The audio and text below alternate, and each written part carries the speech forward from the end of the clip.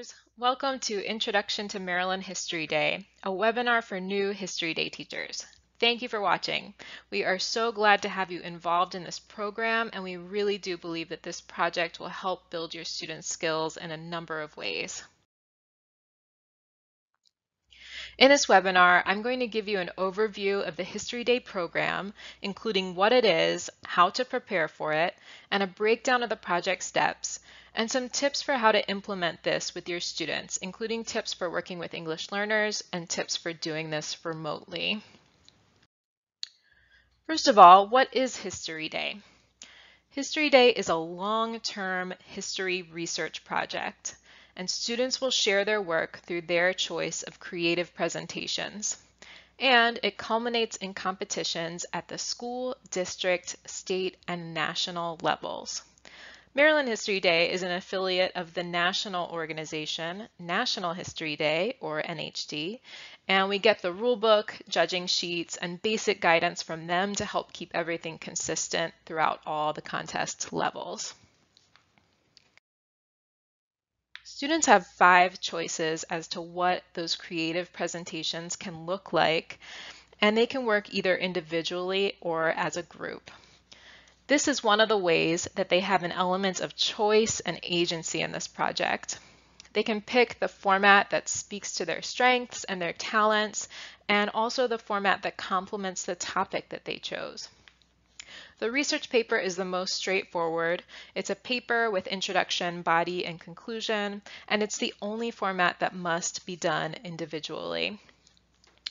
Performance is the most creative format and the one that sort of strays the furthest from regular academic output because they are writing dialogue instead of nonfiction expository writing. Students will write a script, they'll decide what props and costumes to use, and they will act out their story. For documentary, it's really amazing what young people are capable of today because there are software and programs that make video editing so easy. They can cut together historical video clips, interviews, stills, music, and voiceover narration, and young people are really quick to pick up on these tech skills. The exhibit is the most popular format, and the most common type of exhibit is the trifold, like you see in the picture here. And finally, the website is great for students who already have some tech skills, and also a way to learn those tech skills, which are becoming more and more valuable. NHD has put out their own web building platform called NHD Web Central that students in this category must use. Just to talk a little bit more about the levels of competition. At each level, judges will evaluate the projects and decide who will advance to the next level. The district competitions are typically held in February and March. The students who move on from those will go to the Maryland State Contest, which will be in May, and we usually host around 700 students at that level. And then the best students at the state contest will move on to nationals, and about 60 students from Maryland will move forward, and those are held in June. Now I want to stress how valuable this project is from a curriculum standpoint. It directly hits on many social studies standards, including the skills needed for the MCAP 8th grade assessment. First, it's inquiry-based. The project follows the inquiry arc, which you can see at the bottom of this slide. Students will develop a research question about their historical topic, and they'll spend several weeks investigating and refining that question based on the information they find. Finally, they'll make and share their conclusions. This project has a strong element of primary source analysis. As students do their research, they will evaluate the usefulness of the sources they find and use them as evidence as they make their conclusions. This is also great practice in corroborating the information they find in different sources. Next, students will create and support their own historical argument about their topic based on the evidence they find in their research. And finally, this one's a little more general, but this project supports the development of 21st century skills like critical thinking, communication, collaboration, and creativity. So if you have been trying to find ways to shoehorn these standards into your lesson plans, the History Day project has it all in one place in a way that feels authentic to your students, because it's not just isolated practice, it's part of this process of creating a final product.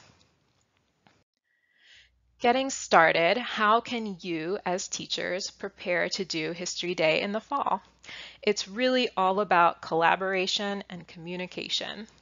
The first thing I would suggest is to meet with your social studies colleagues at your school who are also doing History Day and develop a timeline and come up with some preliminary dates for those assignment deadlines and decide how you're going to plan it into your weekly schedule.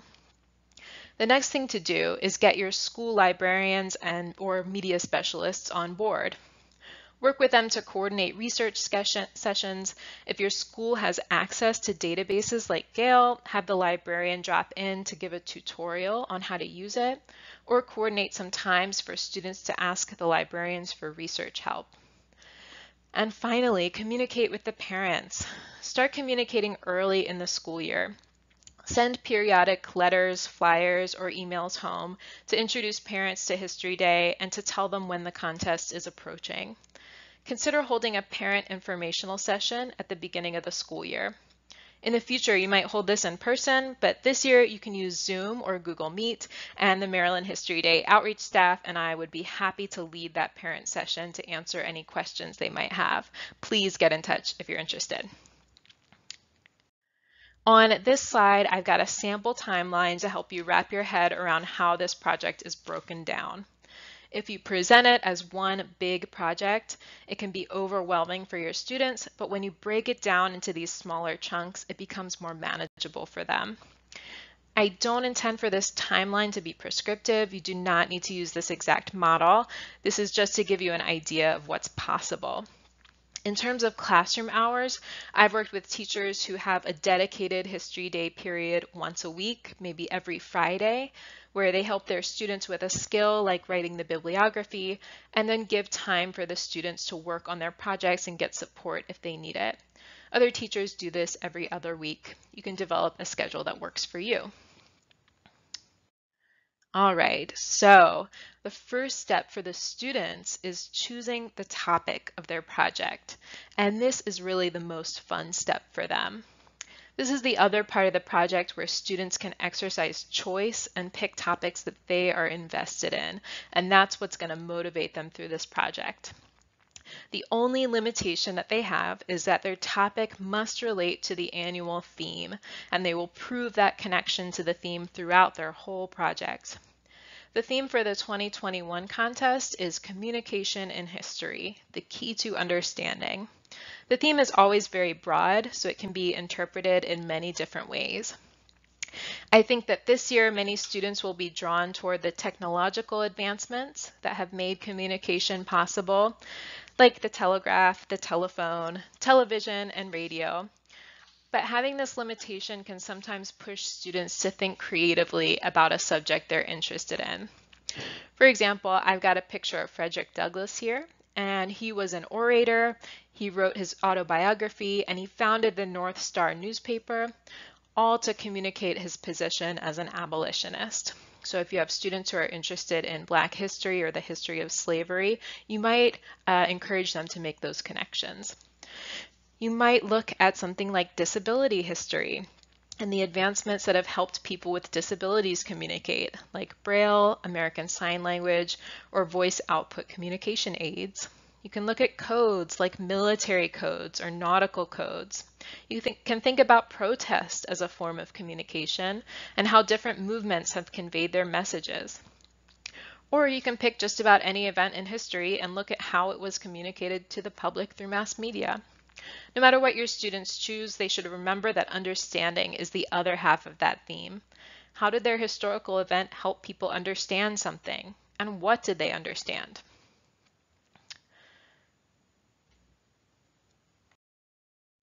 So we at Maryland Humanities have developed a resource to help students search for topics and kickstart their research.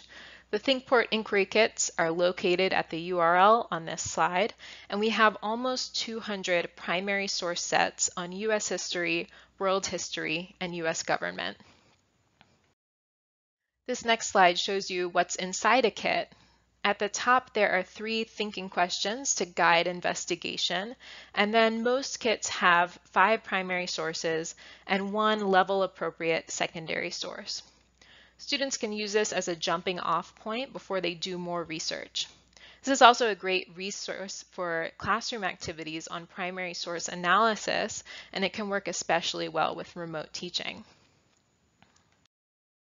The next and most important step of the project is the research.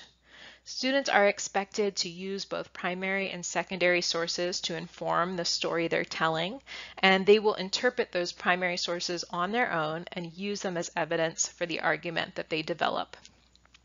There are lots of places that students can go to find primary and secondary sources, and we have curated lists of excellent websites to use both on our website in the student section and in our Google Drive teacher resource packet. Students will create an annotated bibliography, and for a lot of them, it might be their first time doing one, but we have models and scaffolds to help them along. And as teachers, you can connect with museums and libraries to see if they offer research help, and you can direct students toward the research tools that your school or school district offers. For example, bibliographical tools like Noodle Tools or EasyBib, or research sites like Gale or JSTOR. After the students do their research, they will all start to plan out the narrative of their project. And no matter what final format they choose, there are some basic elements that all projects should touch upon. Many of these points are based on the NHD rubric. Having this outline as a scaffold will help students feel less overwhelmed about the project as a whole. So all projects will have a thesis statement. They'll all discuss the historical context of their event and the events building up to it. In the body, they will tell the main story and use those primary sources as evidence. And then finally, they'll talk about the short and long-term impacts of that event.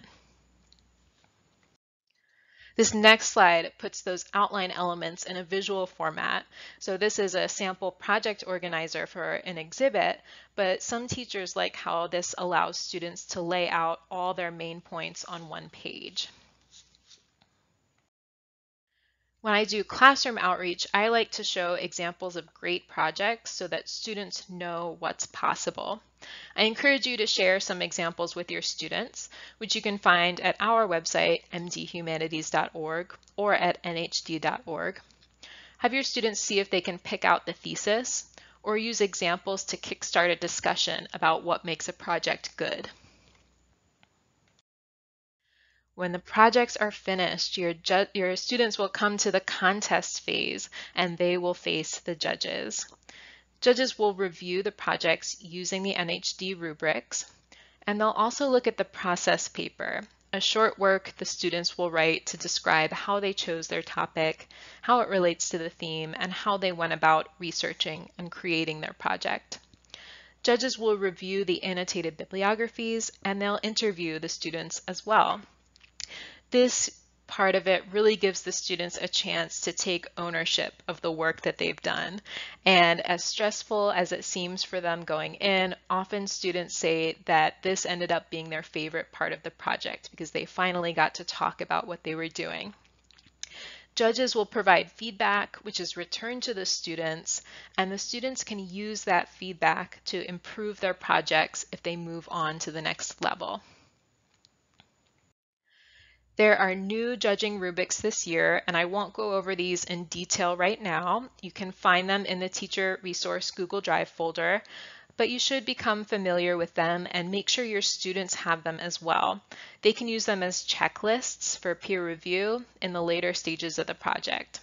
So you can see here 80% of the judging consideration goes to historical quality, and the remaining 20% is clarity of presentation. And that's a good thing to remind the students if they seem to be paying more attention to appearance than to content. So we strongly believe that History Day is for all students, your English learners, your students with IEPs, your students reading below grade level. They can all benefit from this model. So in that spirit, I wanted to talk very briefly about doing History Day with English learners. And this photo here is a team of English learner students from Louisiana who went to the national contest a few years ago. First of all, why does History Day work with your English learners? We know that project-based learning is great for building language skills. It's an authentic assignment rather than rote language practice, and this helps them retain both vocabulary and content knowledge. Next, there's an element of choice that gives students agency in their learning. Your ELs can show you who they are and what's important and interesting to them, whether that is a story relating to their heritage or not. Finally, History Day lets you amplify all students' voices. Projects are displayed publicly. In past years, they would be shared inside the school. This year, you'll have to get a little creative and use social media. But this sharing is essential for allowing your ELs to feel heard and to feel like they are integrated into the class. Next, I have a few tips for doing History Day with your ELs. So first, work with your school's bilingual paraprofessionals or ESOL teachers to create a History Day plan for your ELs. And second, communicate with their parents. So the little icons that I have on the screen are from Talking Points, which is an app that you can use in your web browser or on your phone that allows you to write a message in English, and then the recipient can choose which language they want to read the message in. And they're offering this to teachers for free, which is great. And this, I think, will be a game changer for communicating with students' parents who also do not speak English as their first language. Next, you're going to model and scaffold each step, and that's something that you'll do for every student. Next, let your students' first language be an asset. They can do research in their first language, and they might pick a topic that takes advantage of that. Let your students' prior knowledge be an asset. Our ELs who are newcomers will be coming from different school systems that teach different topics in their social studies classes, and let them take advantage of having stronger knowledge in some subjects. Finally, be flexible. Modifications can be made.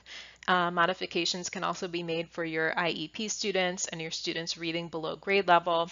And for those, the contest might not be the focus, but the process will have just as much value in helping to build these students' skills.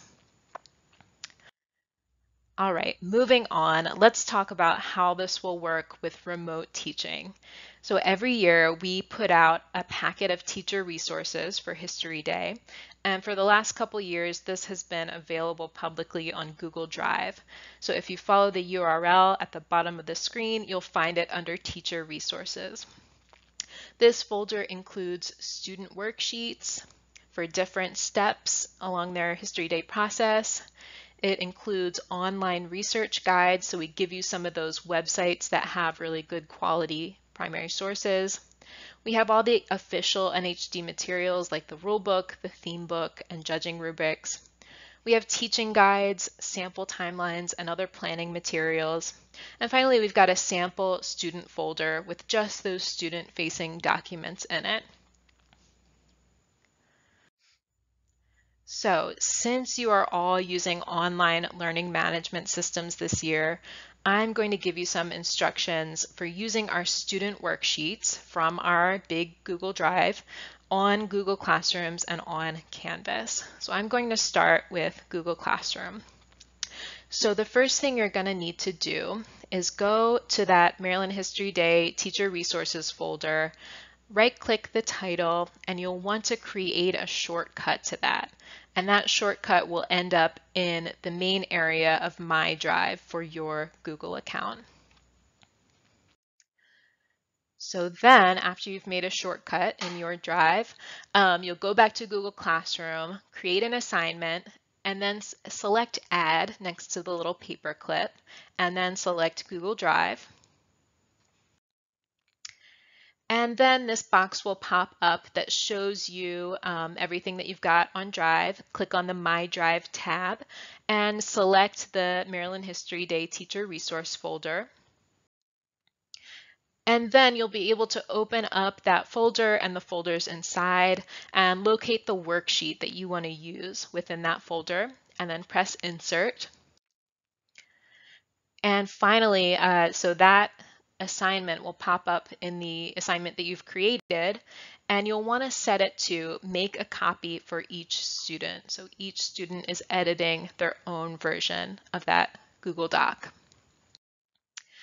Then you're going to click the Assign button in the upper right-hand corner, like you would do if you're finalizing the assignment.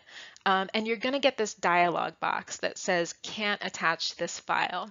So don't be deterred by this. All you need to do is press copy, and Google Classroom will automatically make a copy of that Google Doc for you. So you don't need to do it manually.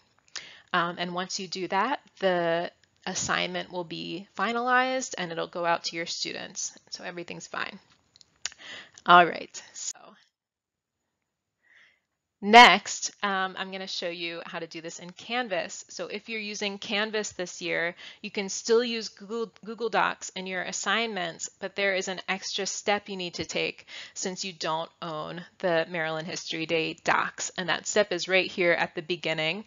So again, you're going to go into Google Drive, you're going to go into that Maryland History Day Teacher Resource folder and find the assignment that you want to work with, find that Google Doc, right-click it, and click on Make a Copy, like I show in this screen grab. And again, that copy that you make is going to go to the main My Drive area of your Google account.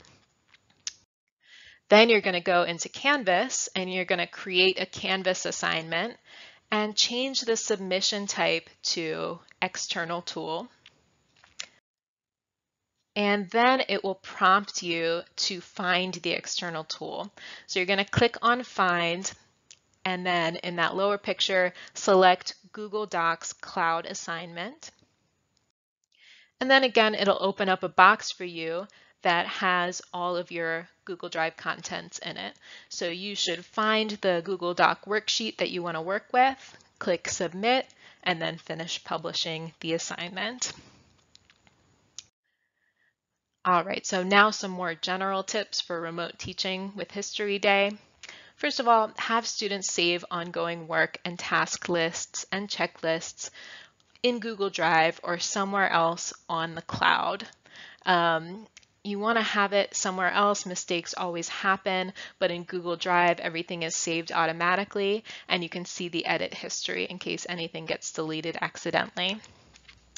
Next, you can use, if you have this feature, you can use breakout rooms for peer feedback. So especially since students are working on their own nowadays, it's important to get that collaborative feel back into this project and let them interact with other students in any way that they can.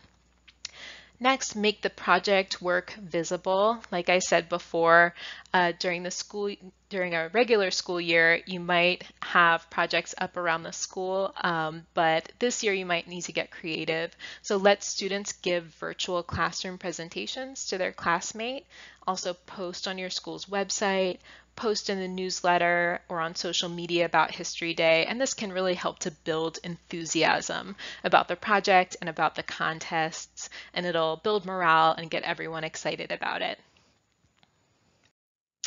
All right, so that's about it from me. I just want to mention that we are still offering outreach. So in a normal school year, I would be going out to classrooms and presenting to students and helping them every step of the way.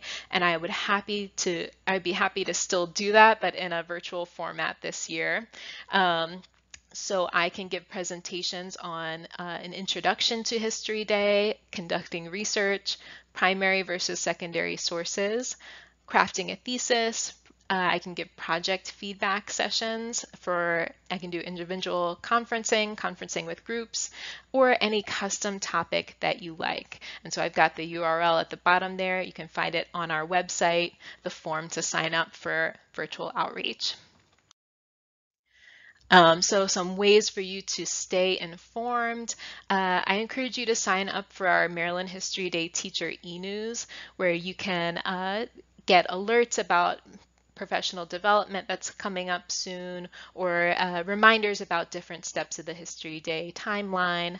And finally, this year, we're hoping to get started with some Maryland History Day Teachers Monthly meetings on Zoom. So stay tuned for info about that. Finally, if you need anything, if you have any questions, please feel free to contact any of us on the Maryland History Day team. We would be happy to help you. All right. Thank you for watching.